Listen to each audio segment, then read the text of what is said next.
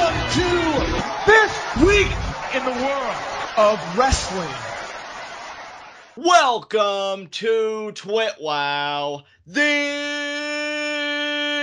best wrestling podcast made for wrestling fans, by wrestling fans, on the web today. I'm John, that's my cohort and commentary Ashton, and this is our Monday Night Raw review.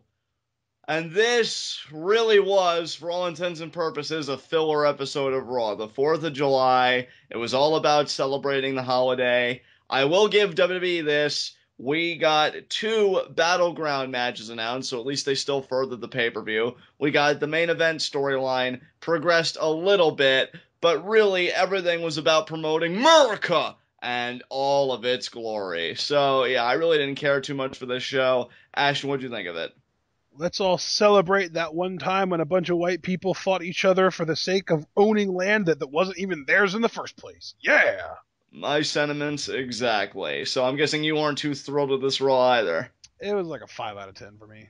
Yeah, I'd actually, I think I'd sign on to that score. Because they did a little bit, but not nearly enough to be like, oh my god, this was a can't-miss Raw. I mean, don't get me wrong, there were like 2, I think, like 8 or 9 out of 10 segments, but everything else was like 6 or under. I completely agree with that as well. Really, the most worthwhile thing, like not a part of Raw specifically, because again, there were like maybe 1 or 2 standout segments, was the announcement that on SmackDown, which way to promote SmackDown, guys, and I mean that sincerely, actually, we're going to find out Lesnar's SummerSlam opponent. So that'll be an interesting conversation later in the podcast. But with that said, let us get right into our first segment, Heat of the Night. And you know Charlotte. what? Okay, floor is yours. No, I was just joking. Just every week, Charlotte, when she gets mic time, is a heat of the night for me. Well, I was even getting ready to say, I have no heats tonight. I have no nitpicks. I mean, this is the kind of episode where they could have stepped on plenty of mines, at least in my personal view. The biggest one, I honestly thought Titus O'Neil was going to win the U.S. Championship tonight, and that was going to be a big heat of the night for me. But that didn't happen, so you know what? For as boring and as bland as this Raw was, it's just going to be another one where, as TWitWoW said in the past, it's meh, but I'm not malicious about it, so there you go. You're not malicious about Zack Ryder pinning Cesaro? Absolutely not. Look, you had to imagine it was going to happen. He was on Team USA. Cesaro got distracted, taking out his other teammates. So at least it was written believably. I can't flare up at Zack or get pissed off. I mean, it is what it is. If you didn't expect that going into this, I don't know what to tell you. I mean, I was bracing myself for the worst. So, there you go. It's sad because I can't even really disagree with you. This wasn't even really a show where it's like you get done with it and you're just angry and fuming and you just want to vent because of how bad it was. It was just a show that was like, oh, so they're not trying this week. Okay, well, maybe next week. Exactly. That really is what it is. So with that spirit in mind, let us get right into our Monday Night Raw review. And we open up in, well, I guess catering here. With all the superstars, we know that there is a big Team USA versus Team what they would be called multinational bout, 8-on-8 kind of matchup here. And, everybody's just kind of sharing the catering area, eating. But it doesn't take long for the whole thing to devolve into chaos, Ashton. Oh, yeah. Yeah, of course, because the vaudevillains try singing, and that's just the best way to ruin a party. And then, of course, you have The Miz come out, and, well, he's The Miz. Yeah. He's obnoxious, and he yells at everyone about how this should be about him and how this is going to be ruined, and they're not even allowed to have food fights on SmackDown, or they're not even allowed to have these holiday parties on SmackDown anymore, and then he plugs the move to Tuesday nights and that kind of stuff. But then, because he says we're not going to have a food fight, of course we end up getting a food fight. And everyone except for Kevin Owens, Cesaro, and Apollo Crews participate.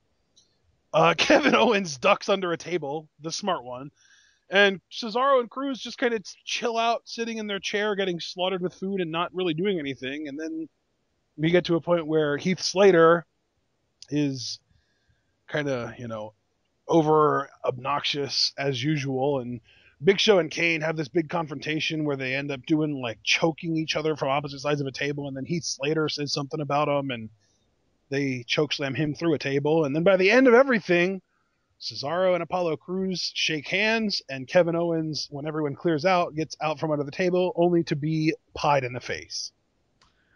I heard everything you said, but the only thing I could keep thinking about while you were talking is how even on a filler episode of Raw, Kevin Owens still manages to be the star of the fucking thing. Yes. Because between this, the backstage segment he would have with Team Multinational later in the night, and how he performed in the main event, honestly, I'm going to say it right now, and I apologize to everybody jumping the gun. I have two people that I think Lesnar's going to face at SummerSlam. Kevin Owens is my subjective pick, and I've been hearing rumors of Owens anyway, so that doesn't help a guy like me one bit.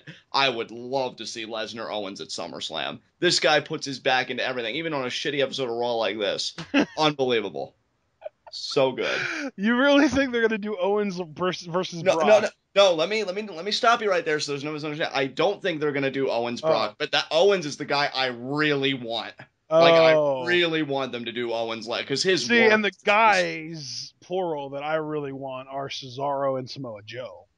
Yeah, I know. I saw Cesaro and Samoa Joe. I think maybe our good friend Lee tweeted that out, or somebody tweeted Cesaro and Samoa Joe. But I did. I was the first person to bring it up. You were the first person. I thought I saw somebody else tweet it, so I know those are names that have been floated around. Yeah. To me, it comes down to Kevin Owens, and I think Randy Orton could make a surprise return. I know you kind of put that down on Twitter. You didn't think Orton was going to be back in time. I disagree. I think Orton could maybe have that kind of surprise return kind of thing. Plus, and here's the thing too, being quote-unquote objective, I mean, SummerSlam is Randy Orton's event. I mean, 2004 won the world title, 2005 Undertaker, 2006 Hogan, 2007 Cena. It seems like every year at SummerSlam, when he's healthy, he at least does something worthwhile. So it doesn't get any more worthwhile right now in 2016 than facing Brock Lesnar, in my opinion. So.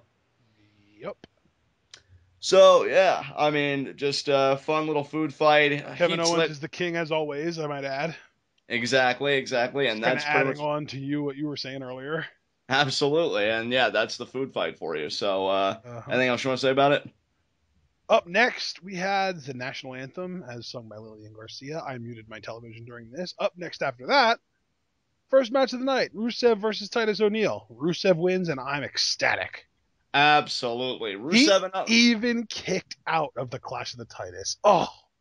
And I was even going to say, I have to give this match credit because it was like around a 6-minute match.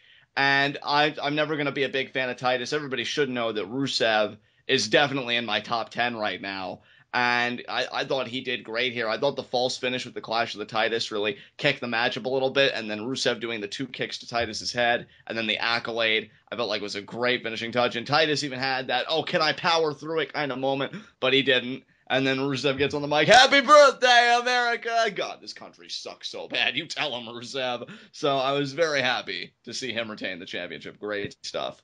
Yeah, man. And if you don't believe us when we say this country sucks, look at our presidential nominees. Exactly. That's all there is to that. Anything else you want to say about this match? No, I don't think so, man. I think we can move on already to the social outcasts. I'm going to let you take this, though, because I'm pretty sure you actually did see this. I did see it, and I really wish you didn't feel this to me, because, God, this was painful. I think I might have had the TV on mute during the commercials, and I forgot to unmute it by the time the outcasts were out, so I didn't hear anything they said. I just heard what Enzo and Cass said. Oh, funny that you remember to unmute when the good talkers really come out and do their thing. I mean, don't get me wrong, that was entirely intentional. I saw that the social outcasts were on TV, and I just didn't unmute them. I knew it. Goddamn Benedict Arnold leaving me here to die. So, yeah, I mean, honestly, and I'm not even kidding around. I don't even really remember anything social outcast said. I do remember, though, like Enzo and Cass, Enzo specifically, did a great thing where he was just spouting off all the presidents. I remember that. He listed them off all in order, too. Yeah, so impressive. I mean, especially for a guy that's on record, if I'm not mistaken, for saying he never picked up a book in his life, cutting promos like this. Just amazing by Enzo Amore. I mean, I don't know about that, whether that's true or not. It wouldn't surprise me if it was true, just because he's really all about kind of writing stuff down as he thinks of it and then memorizing it for later. Right. I mean, he writes his own books, basically. Not literally, but in sort of like a theoretical sense, because he just writes, from what I understand, he just writes a ton of stuff in notebooks to try and remember it. Like, all of his promo material, all these insults that he throws out, that's all from like a freaking notebook that he has. Right, right. So in a sort of, obscure sense, he writes his own books that he reads then. I mean, Big Cass was so impressed, he conceded the floor to Enzo. He's like, I had something planned. I ain't even going to try. Yeah, something about Paul Revere or whatever, but man, I'm not topping that. That's kind of like what we do sometimes when one of us just says something super perfect to end a segment, and the other one's just like, you know what? You're good. I'm not even going to touch that. Let's move on. Exactly. And Big Cass, pulled a TWitWoW here. It was like, yeah, Enzo, you got this. And then we have our match, and honestly, it was just another by-the-numbers squash match, which, it seemed like Enzo and Cass, or the realest guys as WWE wants to label them, have been having a few squash matches lately, and I gotta say, from a booking perspective, I like that they did, given what we find out that they're going to be doing later on in the night. I thought that was really cool, because, me personally, I'm kind of thinking, oh man, are we just going to have like a month or two of them doing nothing but squash matches, but then given what they do later, I'm like, oh man, that's so freaking cool that they're getting that kind of rub. Yeah. So, good stuff.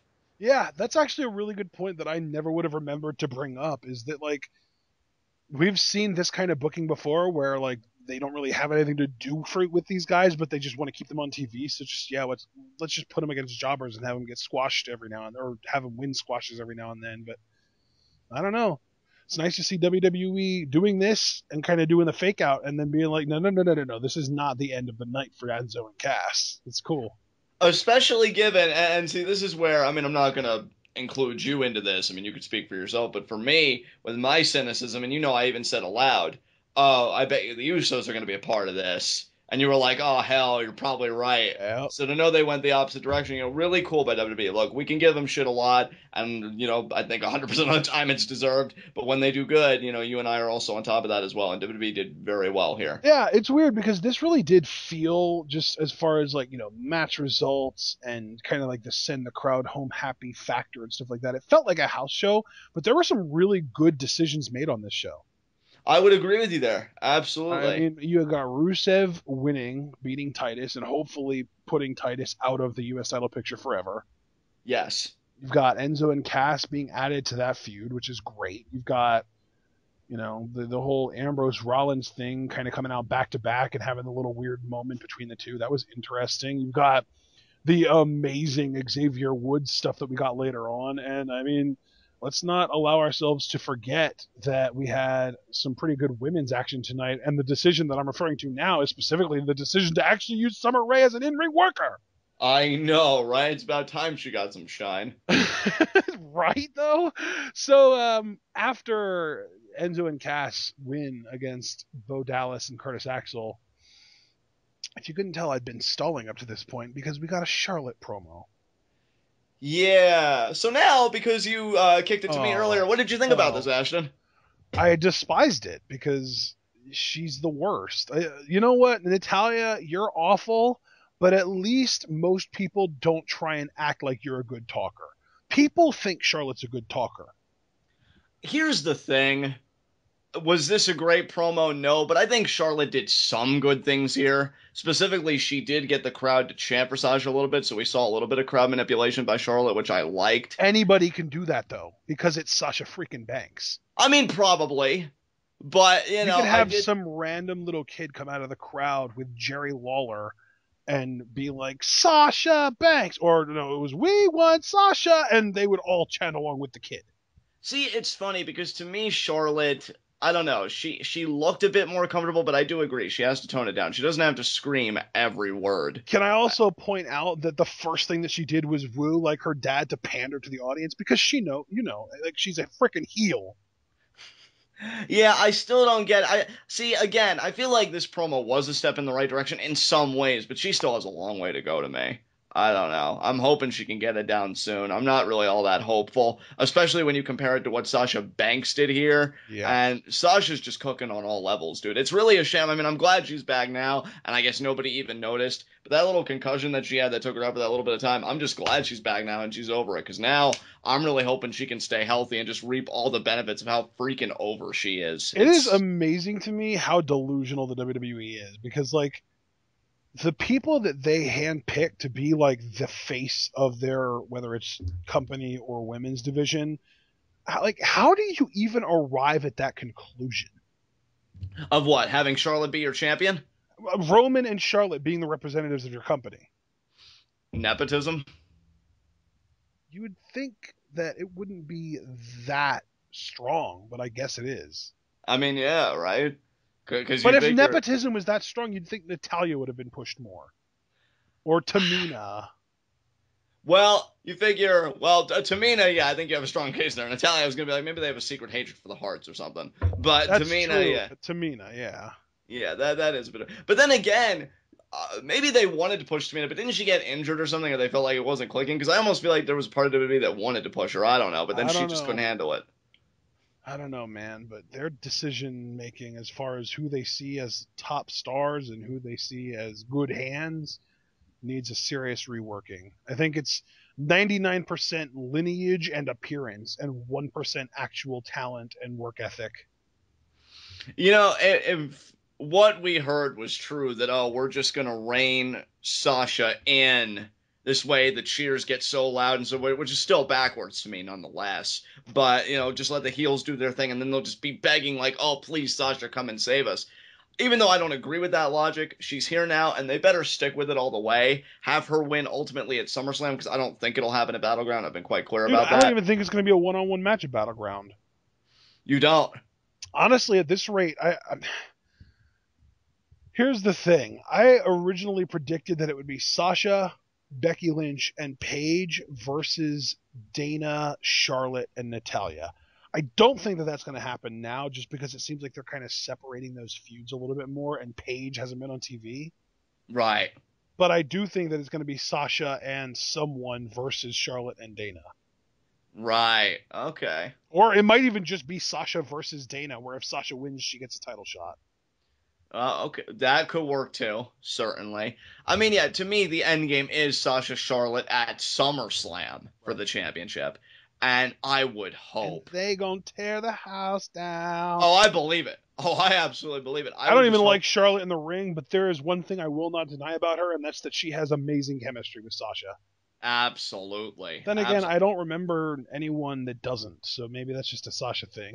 Hey, Sasha's on point, dude, and she's been on point for the longest time. It's not like this is even a recent phenomenon. I think she just keeps getting better and better. And my thing is, like, she better win at SummerSlam. And I would hope, with WWE's backwards logic of, oh, you know, less is more kind of thing is how we could sum it up, that then she goes on her monster run with the championship, where she ultimately falls to, I would think, Bayley. But, I mean, who knows? That's still pure conjecture at this point. Yeah. So, yeah, not a bad promo segment, but mainly because of Sasha, who cut this amazing promo about what it means to be a boss. Oh, yeah. We didn't even get to that yet, because, like, Charlotte was too busy talking shit about Sasha. and she doesn't even talk. She yells. Like, she doesn't say anything. She screams everything. Right. And she was talking about Sasha, and she mentioned that Sasha's jealous and how, you know, ever since Charlotte's been in the WWE, she's been succeeding, and she succeeds at everything that she puts any kind of, effort into and anything like that. And eventually Sasha does come out, and she promptly bitch smacks Charlotte from a verbal standpoint. Yeah. Sasha just letting Charlotte know, you know, being a boss means going after what you want, you know, not taking any shortcuts. Being a boss means representing yourself, even if nobody else is going to stand behind you to represent you, and just all this stuff, like how she won't quit, how she is the best, but not in a cheesy way, you know? I mean, she really made being somebody that's principled, standing by your own convictions, chasing after what you want, sound like the most badass thing I've ever heard. Yeah.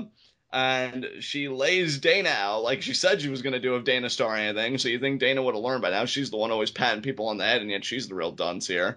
So, Sasha puts the boots to her. Then Charlotte tries to get a shot in. She does.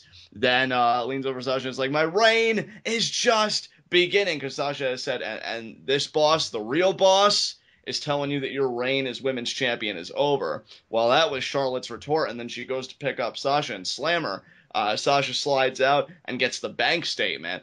And Dana Brooke is able to pull Charlotte out, before she could tap out and further humiliate herself. Not that it would have mattered, because it was just a segment, not a match. And Sasha stands tall over Charlotte yet again. So Sasha's definitely got the momentum right now. Which, yeah, I mean, it's probably safe to say that they're not going to put her against Charlotte, because if they would, and Sasha has all the momentum, it's probably just going to end up being a disqualification finish anyway that leads to some kind of a stip match at SummerSlam. Oh, you know what would be interesting, though? I mean, I do like your An reason. Iron Woman match. Yes, second ever, because NXT Sasha Bailey. But what I find interesting, because Battleground is kind of, in a way, being billed as this pay-per-view of finality in a pre-WWE draft world. I mean, that's why we're doing Zane Owens. Well, no, it's not, though, because SummerSlam is a cross-promoted pay-per-view, too. Both brands are going to be representing on that show as well. Well, that's like, here's my thing, right? Like, they want to get all these matches out before the draft. They may do Sasha Charlotte, and then Charlotte would be like, oh, I retained the championship, and because of the draft, and maybe Sasha gets drafted to SmackDown. And then Charlotte just feels like, oh, I don't have to worry anymore. And then they find some way to bring those two together. Wouldn't be the first time that we've had two superstars from, like, a separate brand competing for a championship that, like, wasn't a world title. So that'd be cool if they found a way to figure that out, kind of, spice up the narrative a little bit. Yeah, man.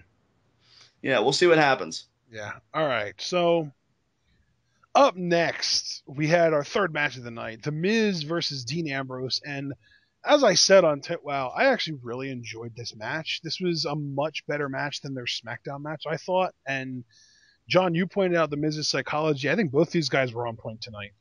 Oh, absolutely. Look, I've been loving Dean Ambrose as champion, and you and I have both been mutually saying for quite a few months now, The Miz, he's really completed himself. The circle has completed itself. I feel like he's in it with a character that he's comfortable with, that seems like an extension of his real personality. And, not to get all sentimental and have feelings, because ew, but, having Maurice with him probably makes him feel good, puts a pep in his step, because that's his legitimate wife, and they have just great on-screen chemistry together.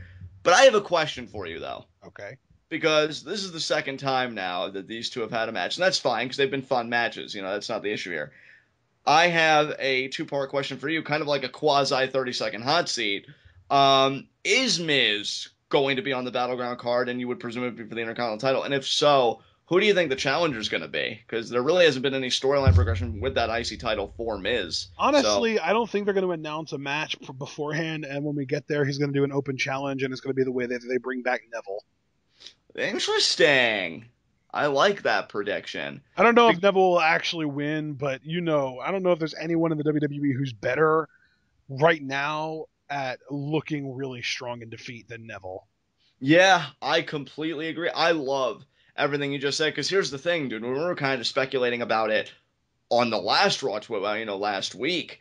I said straight up, well, Kane won the match by count out, so it just seemed to me like the natural progression is, okay, now Miz has to defeat Kane definitively to move on from this crap. But there really hasn't been like any interaction between them since. I mean, they were a part of two, distinct matches tonight where Miz and Kane, as far away from each other as they conceivably could be. So yeah, just to move on from that, first of all, it's a huge relief to me. And second of all, if you could get Neville in the title picture, that would be wonderful. I mean, I know I've been putting my chips for the longest time on Apollo Crews, but he still seems to be very embroiled in a conflict, either with Sheamus or maybe it's shifted to Del Rio now. I don't even know what the hell's going on. So yeah, we might even get like a bait and switch where like Zack Ryder tries to get back in the IC title picture because of his win tonight, which we'll talk about later. That very well could be. That's another excellent point, dude. Well, no, I wasn't even finished. What I was going to say is The Miz could even do that thing where he comes out at Battleground and he's like, Zack Ryder thinks he deserves a shot at my Intercontinental title, but I disagree. I don't think he deserves anything. So what I'm going to do is I'm going to have an Intercontinental Championship open challenge, and the only person who's not allowed to challenge is Zack Ryder, and then it's Neville. Yeah. That would be very interesting, too. So, yeah, I mean, you've got... like what Bo Dallas did to Sami Zayn that one time, but then Sami ended up coming out anyway. Right. As a masked wrestler. I think he was El Local.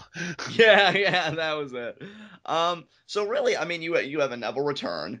You kind of tease something with Miz and Zack Ryder that would still lead to a Neville return, or they could just do Zack Ryder straight up given the events of tonight. That wouldn't surprise me either. There's already a pre-established history there revolving around that Intercontinental Championship, so that's an easy go-to thing. So yeah, I like the options that you and I fleshed out here. Good stuff, dude. Yeah, brother. All right, so up next, we had again, we kind of mentioned this in TWitWoW, kind of a weird segment where Ambrose is rolling out of the ring and Rollins' music hits. And as Ambrose is walking up the ramp, Rollins is walking down the ramp, and Ambrose kind of gives Rollins an at-a-go butt pat on his way past him. But then when Rollins gets in the ring, Ambrose runs after him like he's going to kill him, and then gets in the ring, runs right past him, and then runs out of the ring on the other side and joins commentary. Yeah, I love this. I thought it was really cool, but at the same time, like as it was happening, without the hindsight being 2020 factor, I was like, what the hell is going on right now? Right, which I think is the feeling that they were trying to elicit from everybody because, again, you know how WWE, even if you and I don't necessarily agree with it, try and promote this idea, oh, the lunatic fringe, just, they really want to illustrate him as unpredictable. So then he rushes down to the ring like a person would if they're about ready to engage in a brawl, and then he just breezes right past that, and he's like, no, I'm doing commentary. So, yeah, I loved it, dude. A great idea for mind games for Dean Ambrose there. Yeah. So then we got Rollins versus Ziggler. What'd you think of this match? I really liked this match. Honestly, like going into it, I was just kind of sitting back like, oh, whatever. We've seen every Ziggler match there is to see. This isn't going to matter. But it was actually really good. Yeah, man. Ziggler starting off the match, showing off his amateur experience, which, I'm a sucker for. That was some good stuff. Got some cool pins on Seth. And then it just broke down into complete back and forth. They had one great sequence where Dolph, they made a big thing about him finally hitting the super kick on Seth Rollins. And it got like a 2 3/4 count because it was so close. I thought that was an excellently done near fall. Had a great counter where Seth tried pedigreeing Dolph, but Dolph actually countered it with a fireman's carry into a pin. I thought that was unique. And yeah, ultimately Seth does win with the pedigree after a little bit, but a very competitive back and forth between Seth and Dolph Ziggler. I don't know. Maybe if that's another one that would get drafted to SmackDown or something, maybe he could have a little bit of a resurgence too. I just really don't see him doing anything on a brand like Raw, but he had a really fun matchup here against Seth. And yeah, I mean, these two have a little bit of history, and they made a big thing like, oh, Dolph requested this match, and yet Seth beat him anyway. So there you go. Yeah. Okay, so after the match, we had these promos where Rollins was cutting a promo about Roman and how Roman was handed everything and threw it all the way, and Rollins worked harder than anyone else, and basically a babyface promo, but because he's cutting Roman down, the WWE thinks that this is going to get Rollins heat, but it's the exact opposite, and the crowd is just cheering for everything he says. And especially when he said that Roman should be removed from the triple threat at Battleground. The crowd loved that. And then Dean Ambrose hops on the mic and just basically disagrees with everything Seth says. And then he just kind of tosses the title at him and then spears him. Let's talk about something real quick. Okay. Have you heard, because I read it, I even tweeted about it, I don't know if you saw my tweet, this was like a few days ago, I face palmed so hard. Have you heard the rumors that Vince, and a promo like this by Seth certainly seems to affirm those suspicions, but apparently Vince wants to do a redemption kind of storyline with Roman Reigns because of his suspension. Have you been hearing that? I'm not surprised, but I don't think that that's actually going to happen. See, and to me, I forget what the initial source was because I read it on No DQ, of course, that's my go-to place, but they attributed it to some guy who I've seen his name before, so I think he's more prominent than some schmuck, you know what I mean? It's just not coming to me right now. But after a promo like this by Seth and Stephanie calling Roman an outright embarrassment, dude, I'm thinking the signs are kind of there, man. I would not be surprised if this was all can Roman redeem himself kind of thing. And I just can't wait for the egg to be all over their face again. I mean, there's stubbornness, and then there's this. What do you even call this, dude? Because I honestly don't even know at this point. I have no clue what you call this, John. I don't even know what to think about calling it. I just don't know. It's weird. The best thing I could call it, the best two terms, the best term I could use to articulate it really is willful ignorance. Like, that's the best I can come up with. I don't even know if that does this justice. Because if Stephanie calling Roman like an outright embarrassment, if Seth just harping on like, oh, he doesn't deserve anything and this and that, if it's all leading to Roman coming back and then you get the serious announcer voice, can Roman redeem himself and get back to the WWE World Heavyweight Championship? I will take a spork and I will gag myself simply to finish the job that they started because you have got to be freaking kidding me. That is such bullshit. Meanwhile, what's not bullshit is what Dean did here. I love the kind of babyface he is. I'm enjoying the kind of babyface champion he's presenting himself as, because Seth is really working himself up. You know, he's like one of those guys that, I don't know, just feels entitled or stresses out about everything that isn't going his way because it should be going his way, and he's all worked up. And then he sees Dean getting on the opposite end of the table, which admittedly creates a pretty cool atmosphere. I like this. And then he's like, "Hey, you're the lunatic here, understand me?" Almost as if Dean imitating him was like saying, "No, Seth, you're the crazy one." So Seth feeling very defensive. And he's like, "Do you understand me?" And then Dean's just like, nah. I mean, just take it right now. And he tosses Seth the championship and he starts beating him up. I love how nonchalant and just the lack of fucks that this guy gives. I'm just really enjoying myself, dude. Yeah, I gotta admit, I really... It's weird because that's almost similar to his character, what he was in FCW, but it feels, and of course it does because it's the frickin' WWE, but it feels so much more processed and forced now. Right.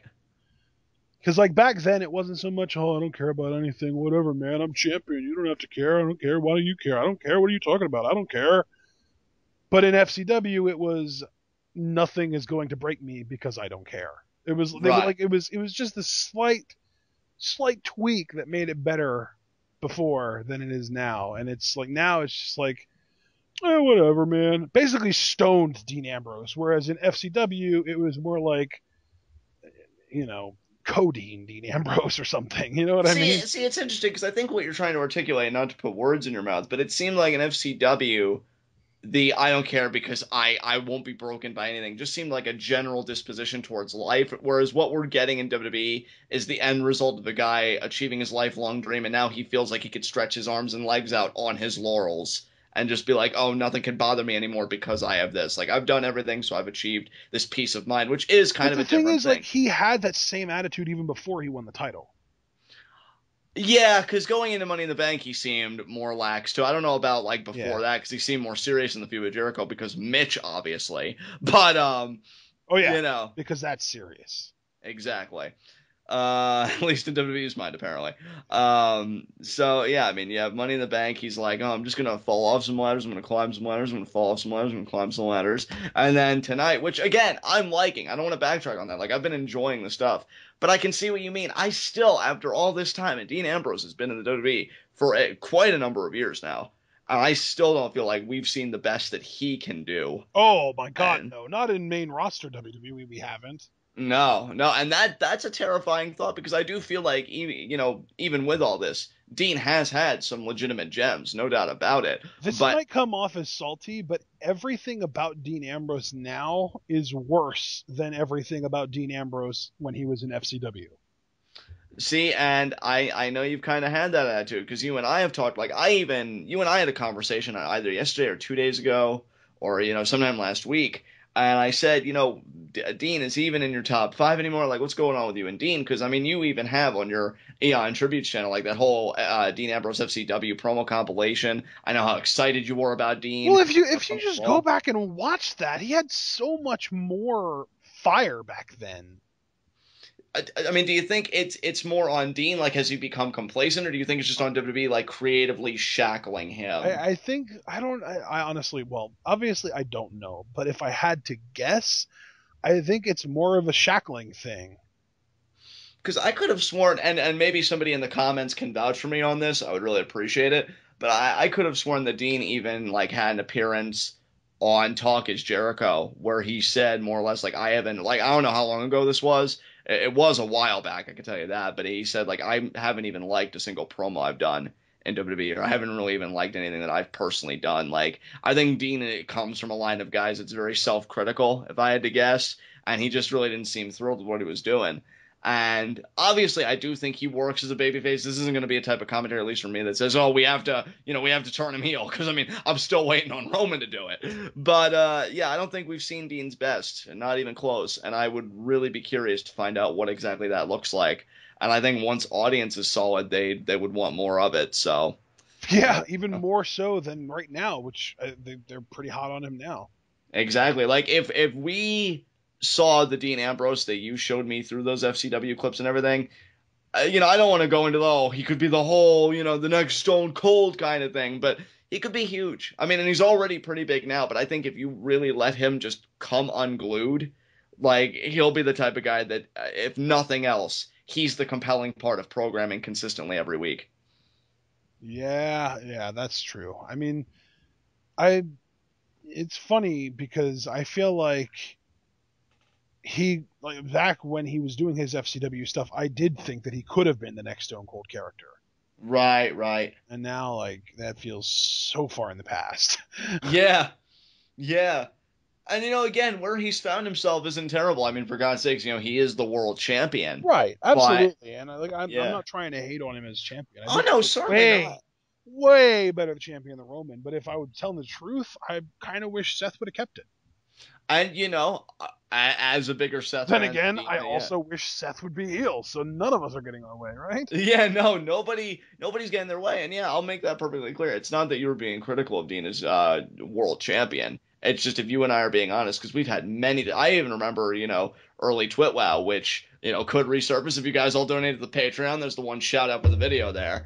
But we talked about what Dean could do. I even remember going on this big thing about how Dean is so intimidating psychologically. He'd be the guy you meet in the back alley and you're holding a gun to him and he smiles and you're starting to sweat and you realize you never even controlled the gun this entire time because Dean's just that freaking crazy, and not like lunatic fringe crazy. No, I mean, I will bite your ear off kind of crazy. And yeah, I just don't really feel like we're getting that here. Now we really are getting, to your point, like Stone Dean Ambrose, which is fine. But, and then I wonder, how committed is WWE to it? Because, I've had apprehensions, is Roman going to come back and win the title no later than SummerSlam? Now, if this is going to be a redemption storyline for Roman, kind of have my doubts, because you think you'd want that to last a little while. But I'm just wondering how much faith WWE has in Dean Ambrose as champion, and I guess we're going to find that out soon enough. Yep.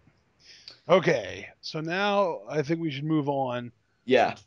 But not to what happened next on Raw, because there's big news that came out on Reddit that I need to share. Oh, okay. Brock Lesnar's SummerSlam opponent. Oh, so we know who it is, or... Well, if by we you mean WWE has released a statement telling people what it is, then no. Right. But if you mean we as in people that frequent the Squared Circle subreddit, yes. Who is it? Randy Orton! Yes! It's finally happening, dude! Yeah, there we go. That was going to be my objective pick. I was sticking to Orton. I'm like, SummerSlam, I saw Orton's name on a live event coming up in August. I'm like, it all seems to be coming together, and we're finally getting that fucking match. And I swear if I don't get an F5 into an RKO counter, I will hurt someone. That's great, though. Oh, I've been holding that in for probably 20 minutes now. I just wanted to find a logical breaking point to stop talking about the show and talk about that. Dude, that match, I hope that match lives up and even exceeds our expectations, because I know you and I personally have wanted that match for so fucking long. Oh, it feels so good to be able to finally get it off my chest and finally be able to say that we're getting that match. Dude, I can't wait. See, now I'm already hyped for SummerSlam for that one match alone. Don't ruin the momentum, WWE. Well, I mean, that and Charlotte Sasha. Exactly, yeah. SummerSlam might actually be a great show. I don't know. I mean, we'll see. Don't tell anyone but Joe Sheamus. Yeah. I didn't even know that was there were rumblings about that being a thing. Yeah, most people don't. Not even Reddit knows that one. Where did you get that one? The Angry Mark. See, there you go, Gordon. Like I told you, you're gonna have to really get on that, my friend. But yeah, I mean, not very interesting card. And you know the funny thing, and I'm gonna be the first one to say it. I think Joe and Sheamus could have a good match. I think because Sheamus, he's really good when he is able to really like brawl and get physical with somebody. And Joe, I mean, he defines physicality. So I actually think those two could have a good bout. I really do. Quick question for you though about that, if you don't mind. Because I read a rumor. Now, again, this could have just been doing it for the sake of doing it because it was a live event. But I heard recently that Sheamus was working babyface at a live event recently. Is he the babyface in that program? Or do you think Joe, being the newer guy, like he's going to be the babyface, and Sheamus, just like Apollo Crews, is going to be salty that people are coming in on his territory? I don't know. I kind of hope Sheamus plays face just because I don't even care about Sheamus, whether he's face or heel, and I prefer Joe as a heel. So by default, I would rather Sheamus be face. And you know what? I completely agree. I mean, look, if his work on NXT has been any indication, Joe as a heel would own that main roster, man. He's so freaking good. Like, I'll be honest with you, Joe's the type of heel where I wouldn't even want us to, like, you know, piss around and, like, waste all this time. Like, get him in a ring with Dean Ambrose for that world title as soon as possible. Because that's a series of matches I'm just licking my chops to see. So, yeah, did not know about that match, but I'm very glad you enlightened us all to it. I'm so excited now. Yeah, definitely. SummerSlam really is, on paper, shaping up to be a great show. SummerSlam always feels like it's more actually meant to be for wrestling fans than WrestleMania. Yeah, I know, right? It's weird. Yeah, it is weird. Well, All right. last year, I forget, wasn't there like a bunch of crazy matches last year that they billed SummerSlam as bigger than WrestleMania? That's right, Taker Lesnar was last year. Yeah, that's right. Oh, God. That abortion of a match. We're finally getting Lesnar Orton, though, so it was worth it. We won out. All right. So now I guess we can move on to what happened next. We had a Wyatt family video, and they invited the New Day to their compound. Yeah, really liking where they're taking this storyline. I mean, Ashton, what did you think of all this? I mean, the Wyatt family is one of those things where they're only really as good as they're portrayed credibility-wise, and they've been portrayed really well credibility-wise in this feud, so I'm looking forward to what happens with this. I agree with everything you said. In fact, I'm not even going to add anything to that. We can move on. Baron Corbin had a vignette. You know what's better than a vignette? Showing up on the fucking show.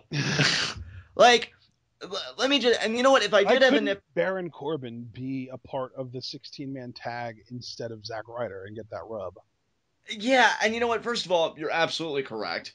Second of all, and I know that this is probably me being salty, so forgive me, everybody, because I understand how they set it up. Oh, Dolph requested the match. But why is Dolph, who came out of a losing effort against Baron Corbin, now facing people the caliber of Seth Rollins, which, by the way, in hindsight, really doesn't make Rollins look all that great, having Ziggler take him to the limit like he did. Because, again, Ziggler lost to Baron Corbin, who's supposed to be a newer guy, and newer by association means lower on the totem pole. So, like, how does any of this work? If anything, and see, this is another reason why Seth should be babyface, because then you could have done Corbin being like, oh, the way I took care of Ziggler isn't even going to compare to how I'm going to destroy you, and we could have had that really intriguing match. But no, we have to keep Seth heel because Roman Reigns is going to redeem himself. You don't like that storyline? It's irrelevant. I hate everyone so much. But yeah, dude, like... Dude, this is the Corbin effect. This happened to him in NXT all the time, where he would beat people and then they would move on to do better and better things, and he never really got a proper push. It's not fair, damn it. It's about him. It's about him. God, I really hope this draft, I'm telling you, the two people I'm really rooting for in this draft. There are others, don't get me wrong. I don't want to make it seem like, there are no others. Can I guess? People, yeah. Corbin, obviously. Yes. And Neville? Rusev. Neville and Rusev. Wow. Yeah. Yeah, is Rusev going to be like the number 3 overall pick when we do our draft? I'm not giving away anything I'm planning, mainly because I haven't done my fantasy draft yet. But I'll see it when it's unveiled. But I will say this. Don't be surprised if Rusev's in my top 10, because I think the world of him. I really do. I can't wait for him to drop that U.S. Championship, only if he's on SmackDown, because I want to look at it as it's a pair of cement shoes. And as far as Baron Corbin, he doesn't need a championship to wear cement shoes, because he's getting freaking vignettes instead of TV time. And I know the Shining Stars are too, and believe me, that too is an injustice, okay? It's all an injustice. It's an injustice. It's an injustice, John. Worst booking ever. Get him in the damn ring, or else I'm going to hurt someone. I will not stand for this. Okay, look. Wash out the retainer, and then we can move on, all right? But yeah, Baron Corbin, fucking vignettes. And then we had Vicky Guerrero. Which I liked. I mean, did you like it, or were you just like... Well, you liked it, so you need to talk about it. Well, I mean, look, here's why I say I like it, because it's like Jackie said on Twitter.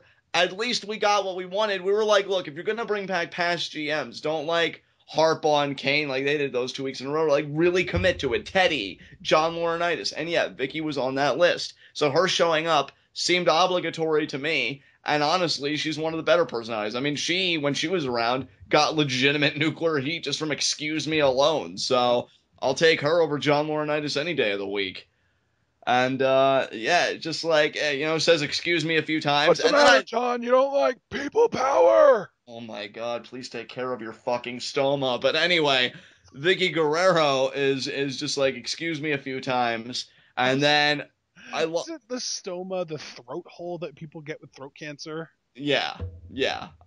I mean, Kind of look, like what Kane had kayfabe wise when he first debuted and he had to talk with a speaker box. exactly. Oh my god, those were the days. Soccer. Oh my god. I love how Vicky, though, as soon as she's like telling people excuse me and being all obnoxious, then she tries to like curry their favor and is like, oh come on guys, Vicky Guerrero for SmackDown can trend, we can trend it. And then security comes up, and this is my favorite part. She's like, excuse me, I wasn't done. And she actually hits one of them in the face. And then they carry her up. I really thought they were gonna put her in cuffs though, because she legit like punched one of them in the face. So I thought cops were gonna come out. So they're like, no! And do like all that Vicky Guerrero screaming where it's so shrill and high, and I just want to die in that moment because living is too much of an agony to bear. But no, she goes rather peaceably, and I know we don't get the Dolph Vicky interaction immediately after this. So unless there's anything else you want to say about it, you can move us on to the next segment. Well, I mean, the only thing that happened between those two segments was the Big Show pep talk to Team USA. Oh, please, can we skip it, please? Yeah. So let's talk about Vicky and Dolph. Thank fuck. I owe you one for that. That was a judgment call, and you made the right choice. I will remember that. You know what? And you should, because that promo was ass. I even tweeted, the patriotism is so strong, please somebody kill me. Oh my god. So then you get Dolph Ziggler and Vicky Guerrero. Dolph's on the phone, which actually I'm laughing more at Dolph than at Vicky, but I'll get to that in a second. And then Vicky's like, Dolph, look, tell him we know each other. Tell him you know me. We have a history. And he's like, guys, I've never seen this woman before in my life. No, Dolph! And she just gets carried off. But what really makes me laugh, because as you all know, Johnny Scumbag laughs at the failures of others. Dolph is on the phone with somebody we don't know, and he's like, yeah, it was close. I tried really hard. Wow, Dolph. You are so into yourself. You will pretty much sell how you failed, but I was really close, though. I was really close. You're pathetic, sir. You're pathetic, and honestly, along with Zack Ryder, you should quit trying. Except the only difference is, Zack Ryder actually won tonight. What the fuck is going on, Dolph? Get your shit together. So, with that in mind, Ashton, is there anything you want to say about it? No. Alright, let's move on. Okay, so then we got the Vaudevillains versus Golden Truth, and I'm shocked that this wasn't a heat of the night for you. Yeah, you know what? It wasn't a heat of the night, again, Ashton, because, like, what's there to be offended about when I'm, like, totally anticipating it? Like, yeah, I like the Vaudevillains, and here's the thing. Because I mentioned on TWitWoW that I feel like the Vaudevillains got buried. Now, let me explain myself, because I know, and I admit, that term gets thrown around a lot. But here, I think it actually works, because when you think about it, Vaudevillains come up. Their first match is actually in the Tag Team #1 Contendership Tournament, sponsored by the New Day. They win. In fact, they win the tournament. And then they didn't win the tournament. Oh no, they won de facto though, because Enzo got his injury, unfortunately. So then the Vaudevillains, so they won by default. They won by default, but a win's a win. We've said it before, I'll say it now. Sorry for Enzo, but it happened. They get a shot at the titles. Don't win them. That's fine. They get another shot in that big fatal 4-way match. Don't win that. They're out of the title picture. But then that's where it really starts to become a slippery slope, because they lose to Enzo and Cass. And now this most recent loss, Enzo and Cass are a pretty high team, especially given what they're going to be doing, which we found out, later, which we'll get to. So they're in a really good place. So Vaudevillains losing to them, that makes sense. But then the Vaudevillains lose to Golden Truth. It's like the quality of teams that they're losing to, from champions to guys that really could be champions to guys that are a comedy act. Yeah, to me, it's a freaking burial. Like, there is no credibility to the Vaudevillains now. And I forget who said it to me. I think it was Peeps, I want to say 48 or 84 on Twitter. I think it was Peep Show, but there's always a number by it, I think. I can't remember. But yeah, Peep Show said. Yeah, it was, I'm looking on my Twitter right now, and Let's see here. It was because they were tweeting me as well. There it is.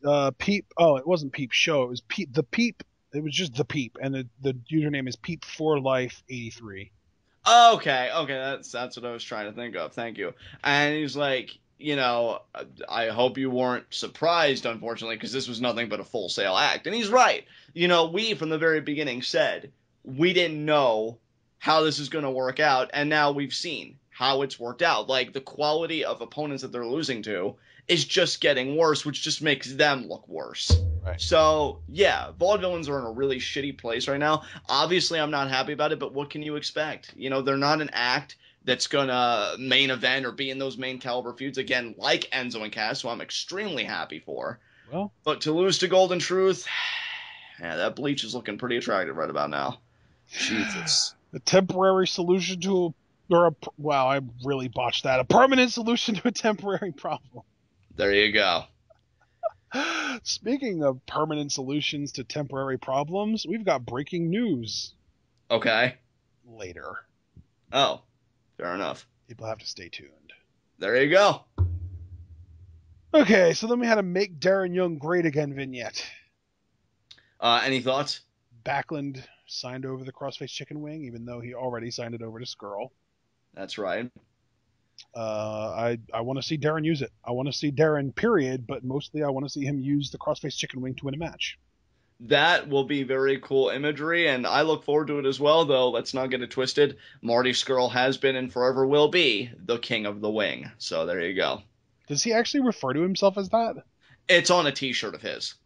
That is amazing. I know, because I perused the entire selection of Marty Scurll t-shirts, and I do plan on purchasing one in the near future, hopefully in the next few months. So there you go. Decision on which one?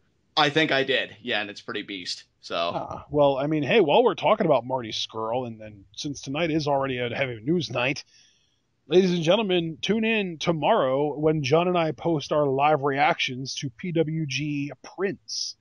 Yeah, it's going to be a really fun show, guys. And speaking of Marty Scurll, I know that he's going to be taking on Mark Andrews. Ooh. So that's going to be a really fun match. Brits, mate. Yeah, absolutely. And I hope Marty Scurll gets the win, because it seems like all he does in PWG is lose. I can't even remember the last time he won a match there. But that's okay, because I've just been watching some stellar Marty Scurll matches. And I mean, for what it's worth, though, the people that he loses to are kind of big deals. Yeah, I mean, certainly. Look.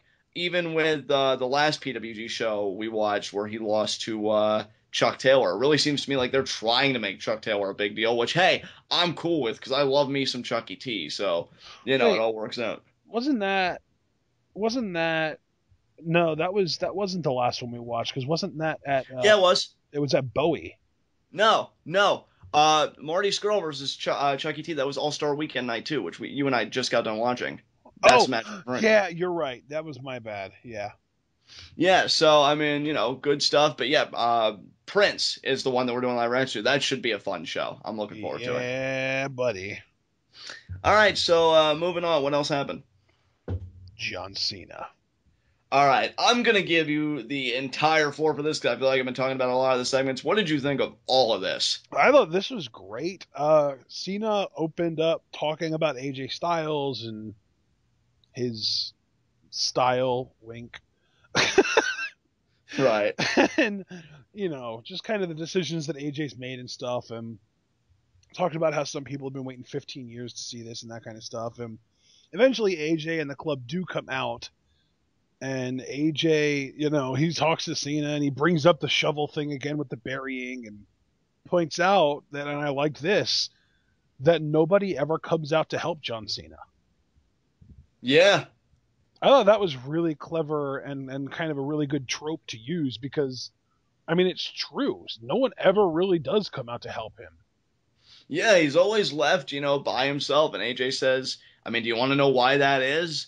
Because nobody can relate to you, John. Like, I'm pretty much saying, like, you're on such a level that I think guys would want to be there, and they just really don't care what happens to you. He said that he's put himself on an island that no one else can touch. Exactly. And I love, too, that he said that the more people can relate to us, and I think a lot of people want to be where we are, because a lot of people would love to beat up John Cena.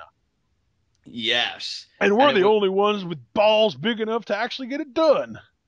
Exactly. And then from this whole sentiment of wanting to beat up John Cena, what proceeds from that is just a great gag among the club, dude. Oh, we're coming up here. We've got the 4th of July. Well, up next thing you know, it's going to be Labor Day. What are you going to do on Labor Day, Carl? And then Carl Anderson says, I'm going to beat up John Cena. And then, well, what comes after Labor Day? Is it Halloween? And then Luke Gallows, what did he say he was going to dress up as? Bushwhacker Luke Ski, I think. Bushwhacker Luke Ski. And he's going to lick AJ's face, and then he's going to beat up John Cena. And then he brings up, all these different holidays, and he eventually gets to Christmas, and he asks Carl what he's going to do for Christmas, and he says, I'm going to wrap up presents for my little kid with my hot Asian wife, and then I'm going to beat up John Cena.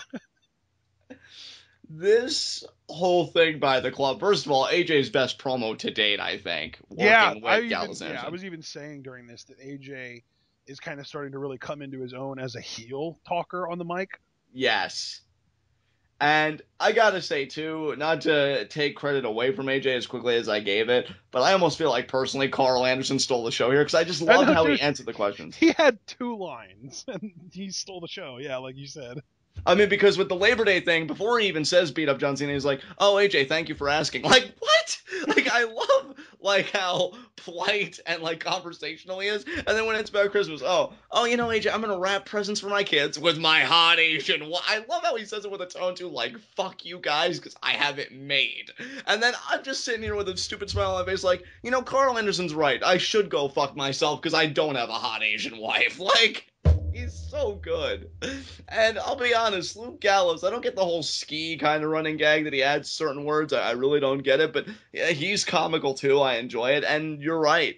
AJ's coming into his own as a heel talker. Mick Foley even tweeted he feels like AJ's becoming more comfortable, which I agree. I think when you're among friends, you probably do feel more comfortable. And yeah, they're just so fixated on beating up John Cena. I'm like, hell, I want to beat up John Cena. I actually like him right now. They really got me in the mood. So great stuff. Wow, you like him, so you want to beat him up. Dude, I'm a scumbag. What else do you expect? I know you, and think about all the horrible things I've said to you. I don't know John Cena. Oh, man. All right. I'm sorry. But, yeah, I just love Carl Anderson and his, and even, I think it was 2 weeks ago where it was, I'm sorry, man. John, I apologize. I didn't really mean to beat the shit out of you at the pay-per-view. It was just, it's instinct, man. I can't help it. Exactly. So good. He's awesome. The casual tone to his voice is amazing. It wins. It wins. And no one else is really doing that right now other than Dean, and Dean's the man, so if you're going to aspire to anyone, right? Exactly. There you go. So then we had them come down to the ring and beat the hell out of Cena. Of course, because he is John Cena, he handled one of the 3 of them by himself fairly well, but then the gang up got to him. But as they're beating up Cena, next thing you know, very familiar music hits from earlier on in the night. Enzo and Cass, and they come out, and they actually helped and tried to defend John Cena, which is a rare thing. This is amazing. And it's smart on the WWE's behalf. Definitely. Look, they're capitalizing on the momentum that Enzo and Cass have. And look, I'm just going to be straightforward. I think that's not the only reason this happened, because, believe me, if WWE always listened to crowd response, I think we'd have a very different landscape than what we do. I think it's also because I think WWE sees a huge future in Cass as a single star, and they probably want to have him rub shoulders with John Cena like this. And, good for them, that they get to have this. And, yeah, it should be a very interesting match, because we know at Battleground now, because of this segment, it's going to be the club, AJ Styles, Carl Anderson, and Luke Gallows versus John Cena and Enzo and Cass. What a terrific spot to be in on the Battleground pay-per-view. Yeah, buddy. Let's be real. This is huge. Enzo and Cass are basically stars already, but if they weren't, they would be more stars now than they were then. Exactly. And honestly, this couldn't come at a better time, because I do feel like because of the quality of work that Cena's been producing as of late. And, like you even said aloud, when we were watching Raw together, Cena, being away prior to all this because of an injury, he doesn't have that vitriolic kind of response that we're used to seeing him get. So if there's any time to put Enzo and Cass in proximity with Cena, this does seem to be the time. So, yeah, everything I think is working out as it should. I'm looking forward to this. Yeah. All right. So I think we can move on, right? Absolutely. All right. Summer Rae versus Becky Lynch. What'd you think? I mean, it was too quick for me to be super passionate about it, but it was fun while it lasted.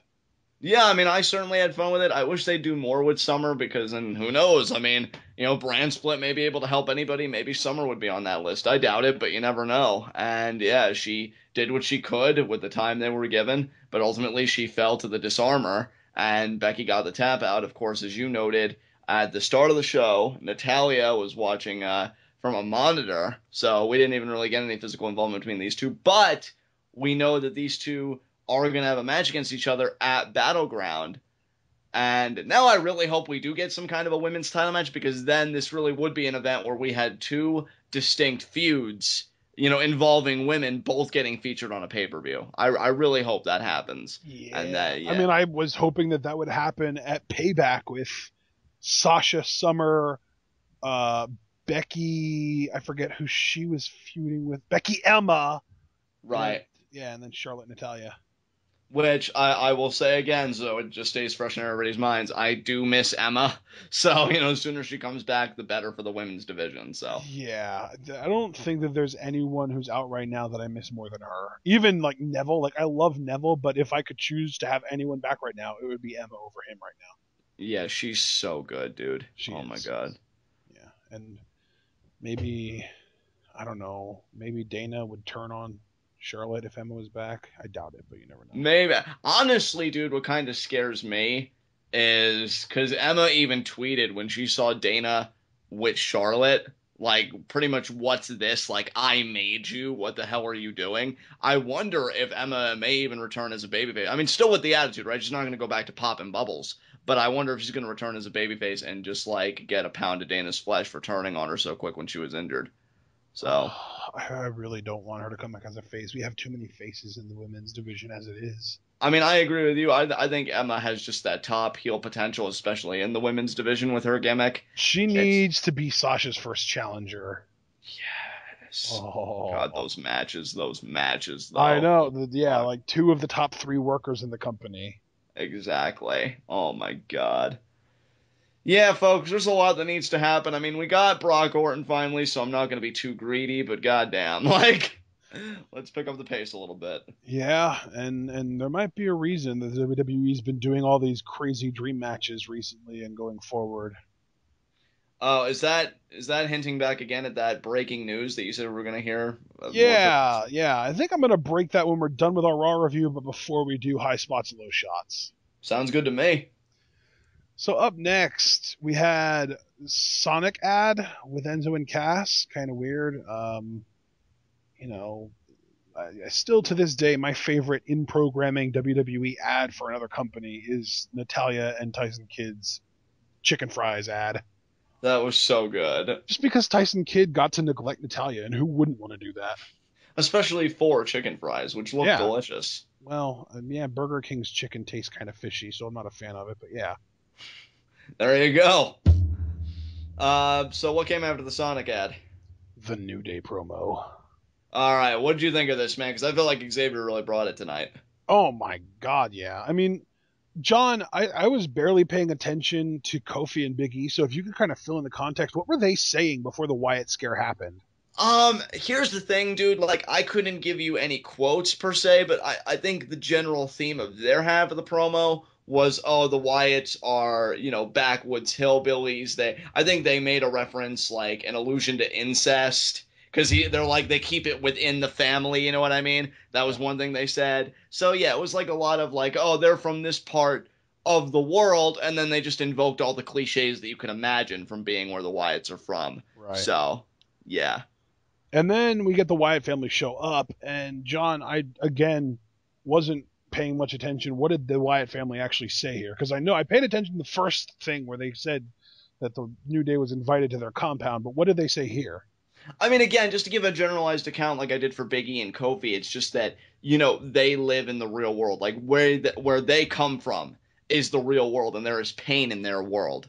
And you know, optimism and positivity, you know, it's an illusion. It's not going to work. You know, you couldn't even bring it here. You guys aren't living in reality. And then they challenge them. Like, if you're so confident in your power positivity, you know, come to the compound, see what you got. And, you know, again, Big E and Kofi continue to make a joke of it. But then I'm going to field this to you, Ashton, because I know you were at full attention for this. Xavier finally pipes up. So what'd you think? I loved this from Xavier. He was just, and it's funny because for the last couple of, you know, appearances where we've had him acting funny around the Wyatt family, I thought that they were going to do an angle of him joining the Wyatt family. Right. But now it just kind of feels like they're using him and his fear to put over how legitimate the Wyatts are. Right. So I'm going to ask you a question. Now, if you don't want to answer because you feel like it could potentially be spoiling, when we do Battleground Preview predictions, I will respect that. But do you think Xavier's pep talk, like, is that going to make Kofi and Big E become serious, and maybe that's how they triumph over the Wyatt family? Or do you think the Wyatt family, like, I don't know, maybe they'll get to Xavier even more? How do you see this unfolding? Because now, I don't even think that we're necessarily going to get a tag team championship match between these two teams. Oh, you think maybe even like a 6-man? I mean, that's possible, and if they do a 6-man, I definitely think the Wyatt family would win that because of the fact that the titles wouldn't be on the line then. Right, I agree. Yeah, but like, I don't know, man. I feel like there's a really weird vibe coming through this, and I'm not even sure if I like it or not, but it's really interesting, and I don't know how to feel about it. I mean, the one word I would use, because, I mean, I would say if I had to choose between am I having more negative feelings or positive feelings, they do lean more towards the positive spectrum, but the one word that I would use, regardless of my feelings, is engrossed. Like, I am engrossed to see how this plays out, because, yeah just how they're handling this storyline. And Xavier is really looking like the MVP, and I love Bray to death, but Xavier, between his facial expressions and finally speaking up, and I felt like what he had to say, the words weren't wasted. Right. You know, because he put over the Wyatt family big time, but he also, you know, he more or less says, like, guys, I'm only telling you this because I look at the two of you like family. So it comes from a place of deep concern, deep love, but most of all, deep fear. And he communicates that fear so well here. Xavier MVP. I think he's done really well in this angle. Yeah, man.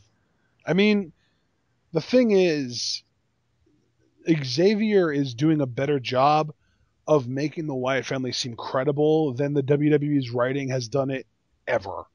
Exactly. I think the last time the Wyatt family felt this legit was the Children's Choir, and even then, Bray had to rely on Luke and Eric and a child to actually beat Cena in that cage match. Yeah, exactly. Yeah. So, yeah, I mean, even when they feel scary, they don't necessarily feel credible, but now they feel credible. So, based on this promo, now obviously things can change week to week, quite literally, if we take script rewrites to mean anything.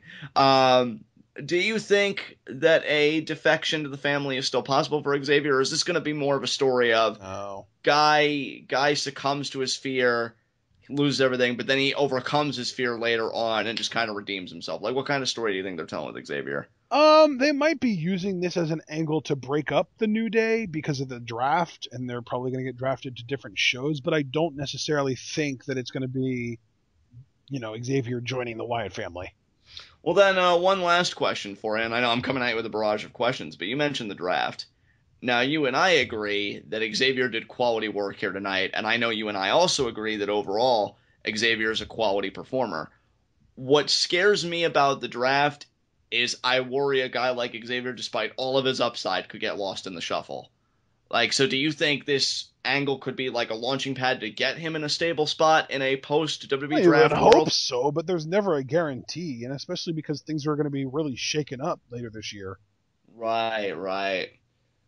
I don't know, man. See, what would be interesting, right, is if this angle continued, like, post WWE draft, and say, like, because he even said, like, Big E, Kofi, you guys are like my family. Well, if you're separated from your family, I don't know, Xavier, we could really portray him, in my mind, as very lonely, very isolated, and Bray preys on those kinds of feelings. Like, those are the kinds of feelings he thrives on exploiting. And he's like, Xavier, I know you're feeling lost without your family, but we could be your family now, or something like that, you know what I mean? And then Xavier trades in one stable for another, and that's how we get him to the Wyatt family, because he feels so alone. And maybe even Kofi and Big E would hear about it, and they'd be like, we don't care what brand we're on. Like, you're our family, and we want to get you back from the clutches of the family. And then it really becomes for the conscience of Xavier Woods, if you will. I think that could be interesting. Yeah, just spitballing, man. though.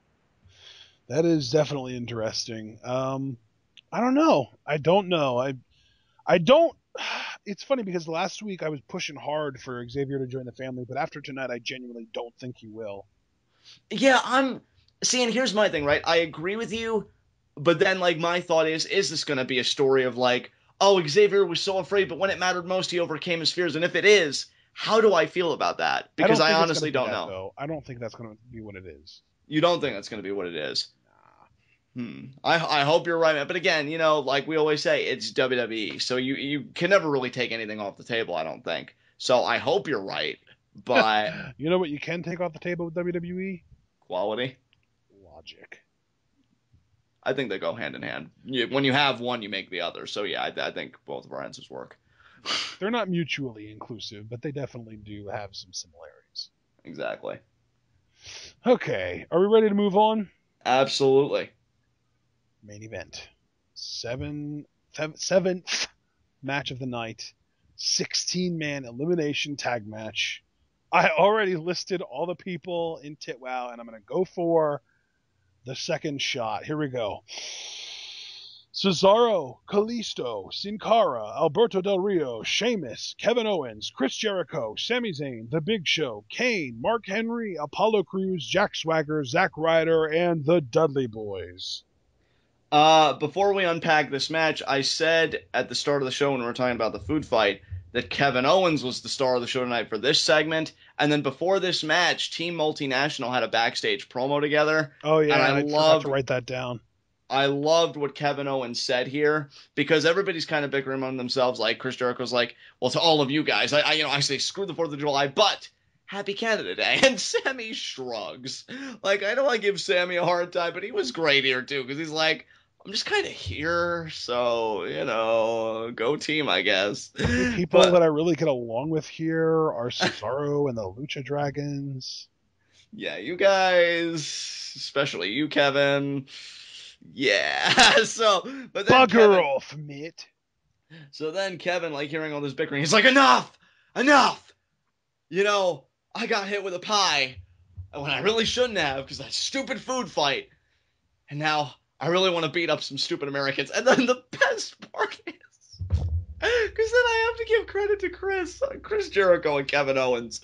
I know that people wanted the tag team of Jericho, because Kevin Owens and Jericho work so well as a tag team, and their chemistry is still on point here. Because Jericho's about to say, he says so meekly that's my land. Kevin Owens like, I don't care, and Jericho's like, whoa, easy, you can have it. We're cool. I love how he's just like, he knows how serious Kevin is, so he's like, I could give everybody the gift to Jericho, but I got super kicked last week, and I'm in a good mood, so I'm just going to let him have this one. Like, he knows Kevin Owens is cantankerous, so he's just going to let him do it. And then Kevin just like, all right, well, I just need to shape up. I loved it, dude. I love how pissy Kevin Owens was, and even for Jericho to follow suit just left me in stitches. So, yeah, that was a great backstage segment. But then going back to the match, we see that, Team Multinational, they're doing pretty well at first, it seems like. They're really eliminating people. They suffer some early losses because who was the first elimination? Was that Team USA or was that Team Multinational? I actually have these written down. The first elimination was Sin Cara, who was eliminated by Bubba Ray Dudley. Right, and then didn't Bubba get eliminated? By the team of Sheamus and Kalisto. Yeah, how crazy is that? Sheamus hit him with a brogue kick, and then Kalisto did some flippy shit. Exactly. And then the next elimination after that?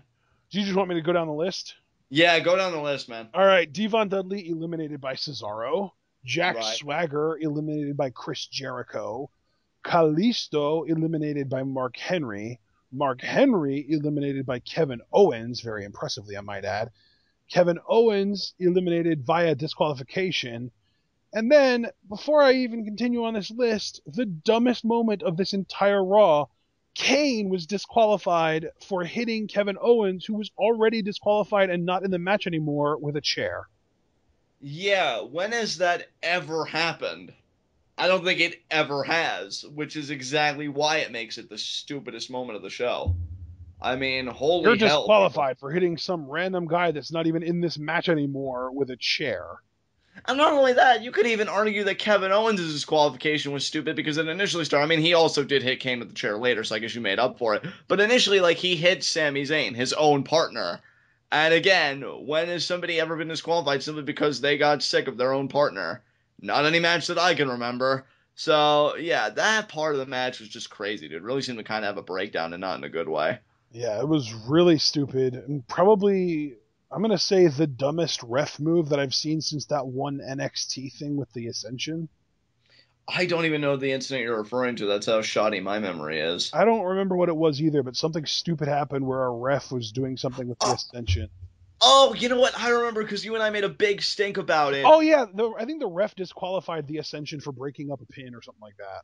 Yeah, something like that. Or was it like staying beyond a 5 count or something when we didn't even feel like it was 5 count? It wasn't even a 5 count. I think they were outside of the ring. Yeah, that's what it was. The Ascension were outside of the ring and they were beating up a team outside of the ring and they got disqualified. Right. Like, I think it was something like that. I don't know.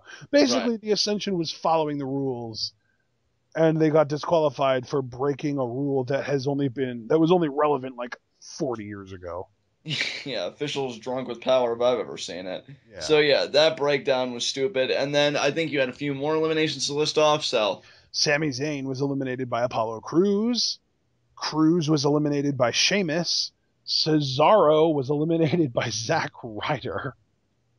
Yeah. Chris Jericho eliminated by The Big Show. Alberto Del Rio eliminated by The Big Show. And then Sheamus finally eliminated by Zack Ryder. So we had a 4-on-2. It was Cesaro, Jericho, Del Rio, and Sheamus. And Zack Ryder and The Big Show handled all 4 of them because Cesaro basically turned on his own team and made it a 3-on-3 in a sense. Which, I mean, I don't blame him because I think that whole uppercut train was, kind of saying, I know that you're going to announce Brock's opponent at SummerSlam, and now we know that they passed the buck on Cesaro, but Cesaro's just pretty much like, I'm so much better than this match. And you know something? He's not even wrong. Exactly. Absolutely right. And as far as Zack Ryder getting the win, which honestly, I mean, maybe it's because I haven't checked it in a while.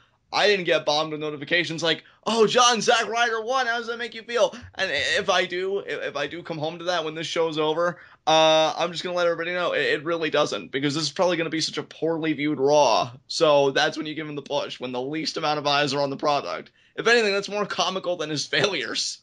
So yeah, I'm still good about it. This is going to have a record low rating. Guys, I finally won a match, but did you see the rating? No. And then he sees the numbers. And then he gets blamed for the rating and he's never on TV again. Oh, how did you know my fan fiction? Yeah. I will say, it's kind of transparent, John. You're not even trying at this point. Well, look at that. I finally perfected my Raw imitation. But anyway. Oh. Zack Ryder and Big Show celebrate to end the show. They got the American flag come down. I wanted Rusev to interrupt and just tear it off. Such a dick. But yeah, that's pretty much how the show ends. Do you have any concluding remarks about it? I have no concluding remarks about it. Then I will leave the floor with you, because you said before we get to high spots, low shots, what is this breaking news? Vince is selling the company. Ooh, to who? Well, I don't think that that's necessarily been confirmed yet. From what I understand, it is some Danish group or something. Wow, I mean... We're talking later this year selling the company. Not like, 5 years from now, but like literally Vince put an exploratory and a transitional team together to sell the company, and the transition team is already together for the sale. It's pretty much a done deal, and it's going to be going down fourth quarter in the fall, and it sounds like it's some kind of Danish group that's going to be buying them. Why do you think this sale is happening, dude? Angry Mark broke the news on Under the Mat Radio, or on Way Too Real Radio earlier today. Yeah, but I mean, like, the motivations of the sale. Like, is the company? I didn't think the I company was doing haven't poor been financially. able to listen to the show. I was just talking to the guy that runs Way Too Real on Twitter, and he told me the soundbite basically. Oh, okay. So we don't know any of Vince's motivations, like his reasoning behind doing this sale, because No, I that's mean what I'm really curious. I'm sure we'll end up listening to the podcast where they discussed it later and find more out about it. But just for now, just know that the sale is happening.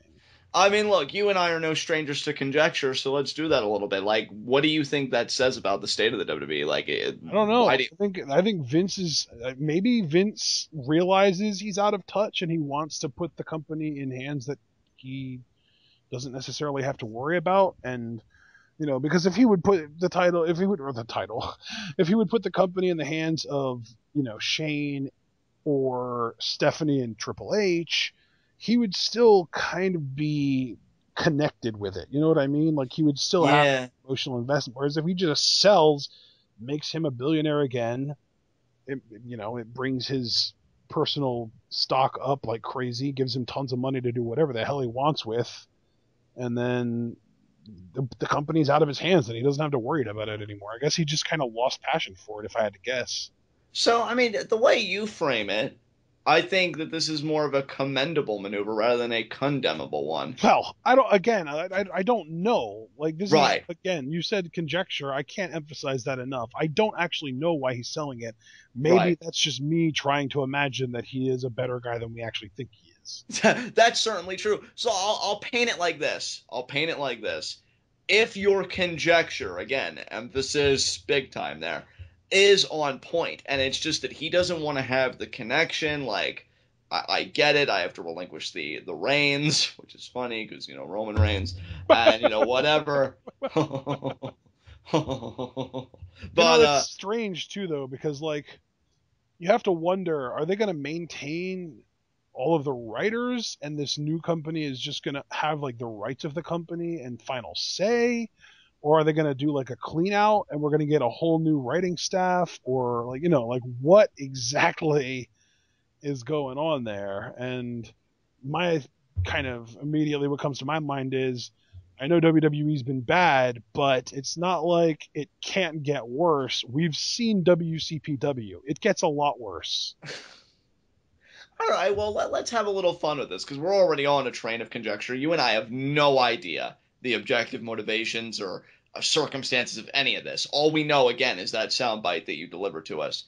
If you were the Danish buyer, so pretty much putting your mind in these buyers, what would you do? Would you clean the writers out and start fresh, or would you just work with the Oh writers that you man, have? I don't know. I would probably hire freaking consultants that know what they're doing to actually help me do what I want to do. I mean, that sounds sensible.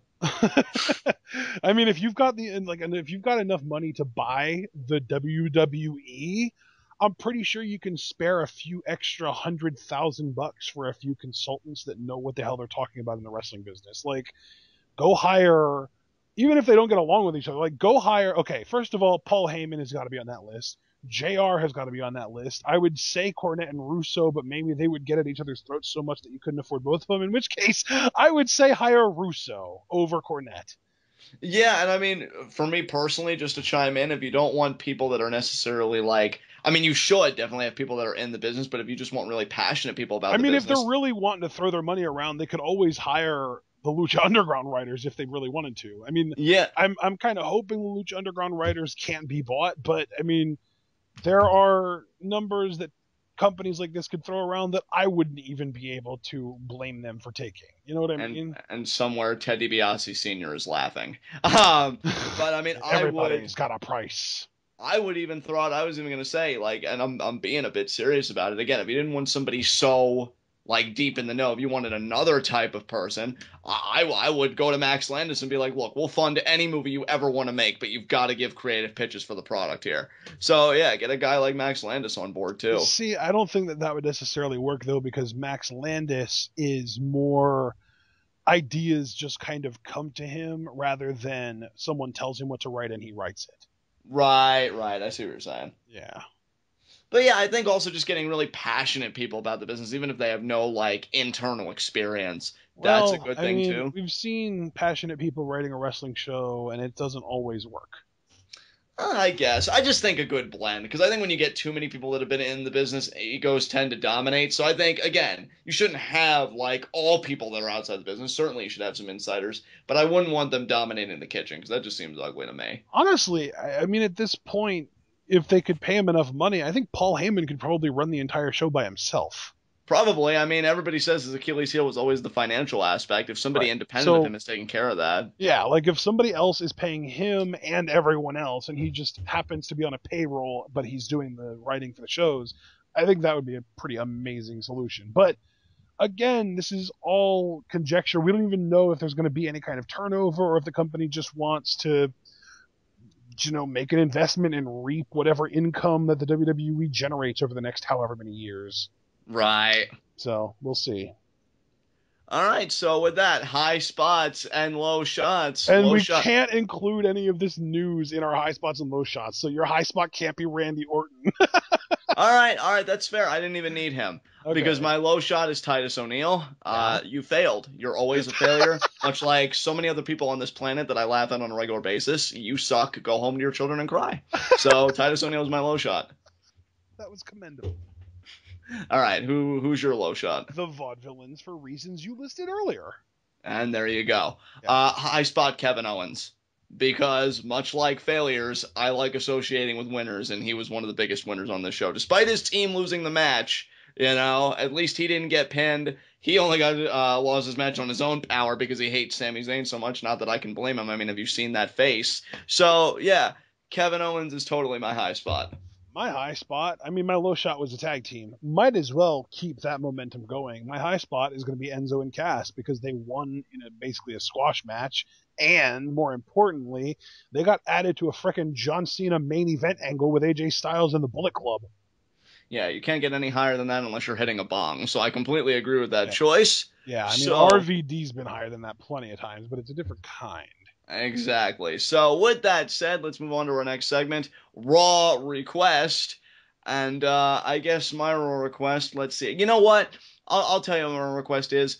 Really make Enzo and Cass feel important in this final push to Battleground. Because I don't think this is the go-home show coming up. I think we have 2 weeks left before Battleground.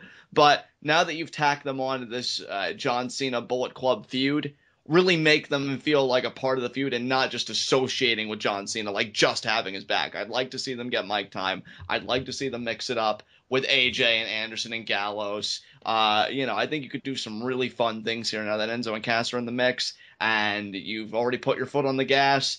I just want him to go full throttle, so that's my Raw request. Yeah, that makes sense. And by the way, I believe you are right, because the way I remember it is that Roman Reigns' suspension will end the Thursday or Friday before Battleground. Right. And he was suspended on June 21st, and it was a 30-day gig, so July 21st would be the final day. So July 24th is the Sunday that Battleground is on.